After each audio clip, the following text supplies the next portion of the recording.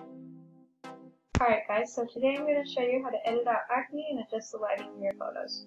So first go ahead and open up your photo in Photoshop. I took this photo of Lord, and then we're going to go over here to our spot healing brush tool, and you're going to click on that, and it's going to have your little brush, and you're going to be able to make it bigger or smaller, so you can kind of zoom in on the spots you want, and then all you do is just hover over and click.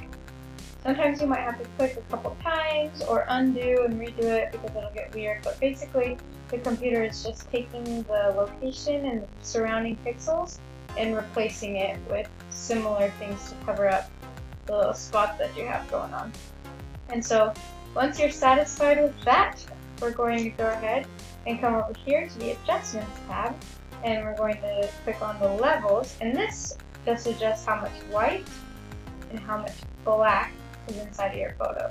So this is going to be able to kind of increase the contrast.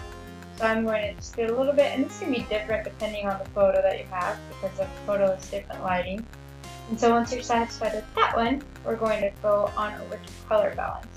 And so this one changes the hues and the tones of your image. So my image, her skin is looking a little pink, so I'm going to go ahead and take it further from the pink and over to the blue just to kind of get the lighting a little bit more natural and just give it a better feel to it. Sometimes you can just mess with this, and it depends on your photo again. Some photos are warmer, some photos are cooler tone, so this is very personalized to whatever you want your photo to look like.